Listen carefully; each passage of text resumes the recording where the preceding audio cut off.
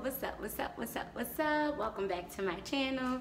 Today I am bringing you another video of my Army Wife Life video series. Well, today I'm bringing you the raw me. I don't have on no makeup. I just coming to y'all honest, you know, being the real Shanise. This is who I am every day. I don't always have on makeup. Today I'm just gonna talk to y'all about being a stay-at-home mom. This isn't my first time being a stay-at-home mom. I was a stay-at-home mom when we did our year orders. Before I share my experience, just remember that this is my thoughts, my feelings, and the first time I was a stay-at-home mom, I hated it. I hated it so much, y'all. I'm not even gonna lie, I hated it so much. I was depressed, I was angry most of the time because I had the wrong mindset. And by saying I had the wrong mindset means that I went into it all wrong. Like, I went into it like, oh, this is gonna be great, I don't have to work no more. I just was excited about not working. But as time went on, I was mad that I wasn't working, and I got real depressed. I would beat myself up about it every day because I always felt like, well, I don't have no money, and my husband, that's his money. Like, I just felt useless.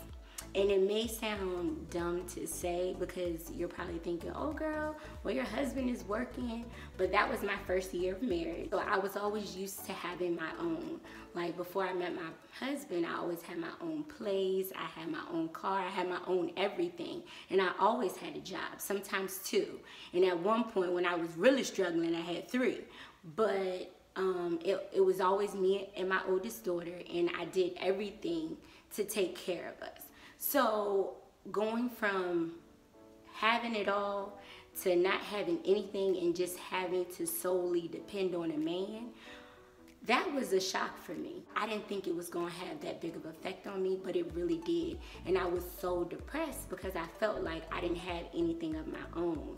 And even though me and my husband, we would talk about it, like, he'll be like, this is our money, this is our house, I'm doing all of this for us. The stubborn Shanise, the strong-willed, independent Shanise wasn't trying to hear that. So I went through a real bad depression phase, and I gained a lot of weight. I also lost it, but I didn't gain it back now, but don't tell nobody that. But I really had to do some soul searching because I felt really empty inside. And even though I had a good man and I had beautiful children and I had someone taking care of me and paying my bills, I still felt empty. I still didn't feel whole because I felt like I wasn't myself, you know? So anyone that has been a stay-at-home mom, like, did you ever feel like that? Did you ever feel useless? Was you depressed? Was you empty? So it took me a while to understand that that moment was my period of rest, and I had to sit back and I had to relax and I had to let God work.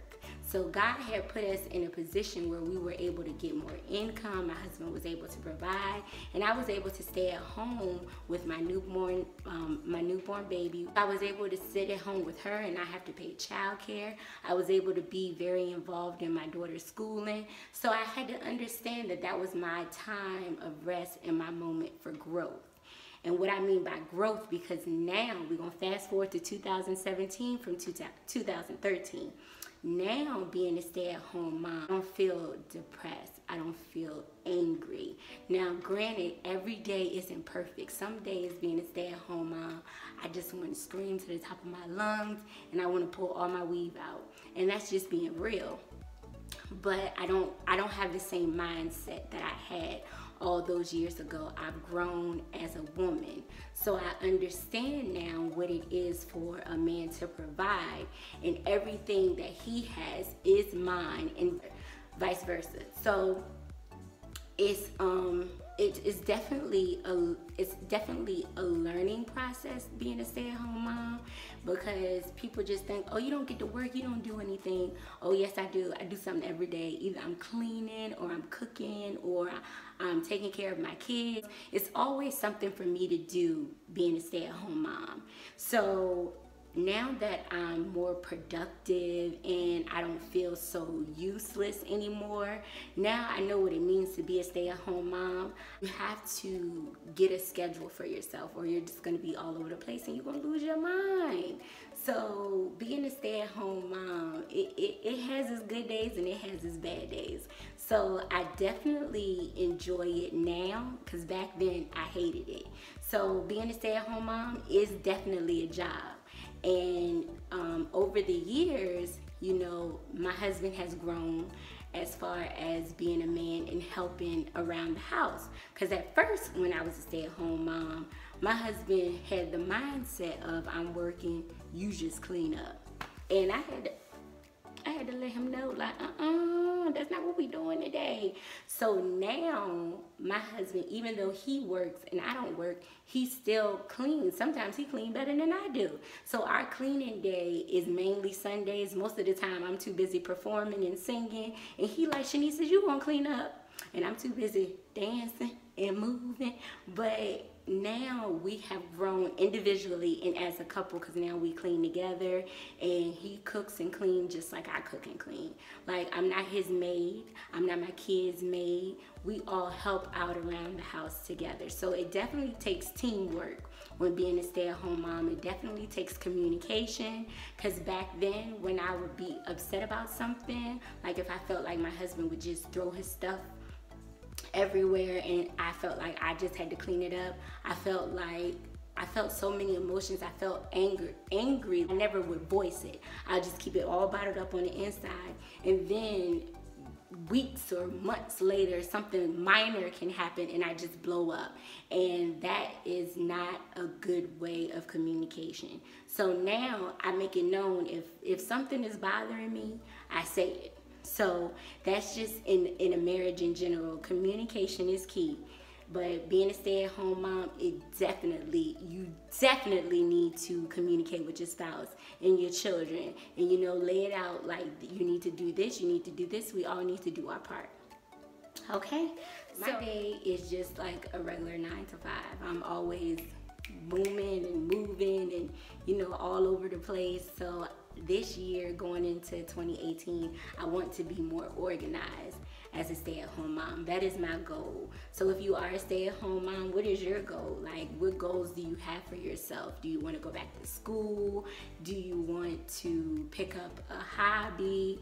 Like, I've decided to do YouTube because I like to do hair and I like to do makeup and I like to motivate people, encourage people, and inspire people. So why not put all of that into a nutshell and transform it into something positive instead of thinking negative? But it's all about your mindset and how you look at it.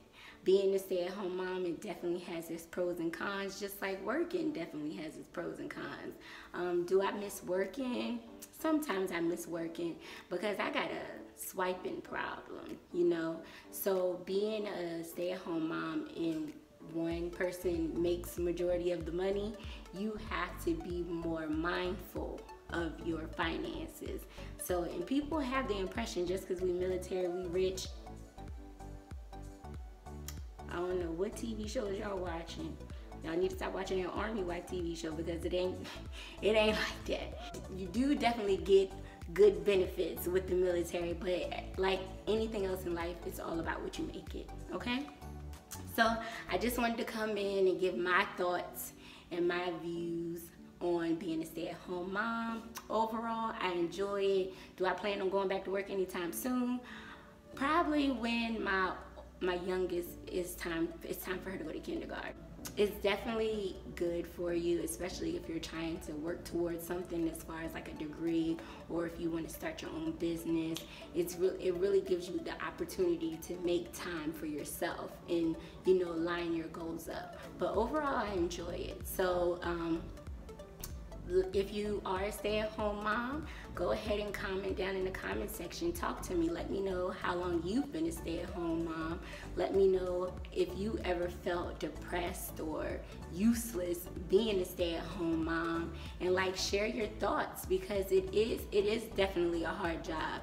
You're with your kids constantly, especially if they're a young age, 24/7, and being around your kids 24/7, it can take a toll on you. No matter how much you enjoy being a mother, no matter how much you love being a mother, it can take a toll on you, because we still have to take time to ourselves and recharge our battery. So that's why sometimes my husband come in the house, I'm like, okay, I'm out. You know, I gotta recharge my battery. I have to get myself back on track, because I truly would lose it. But I hope that this video can help someone else, so that you know don't be too hard on yourself. Even though you're a stay-at-home mom, or you just a woman in general, don't be so hard on yourself. You are the rock of your family. Whether you're a single mom, whether you're a married woman, whether you're working or staying at home, you are the rock of your family. You keep the family going. So you gotta just keep pushing through those bad days, because we all have bad days. Every day ain't good. So I just want to take a moment to encourage all my mothers out there. Like, remember to have self-care and self-love. You have to take care of thyself. And I definitely want to add this. It's okay to have a bad day. As a mom, as a woman, it's okay to have those off days. It's okay not to want to be bothered. It's okay to scream. It's okay to shout. It's okay to cry, because even though you are wives and mothers, you're still a woman first. And I think sometimes as mothers, we forget to take care of ourselves. So it's okay to take some time to yourself. It's okay to be down for a little bit, but always remember to pick yourself back up, okay? So we don't get into depression, so we don't feel unworthy or useless, okay? So, and surround yourself with some positive people, positive thinking people, people that will motivate you, people that will encourage you. So even though there are bad days, it's always going to be, it'll get better. It'll get better, okay? So I just wanted to add that motivation tip in there.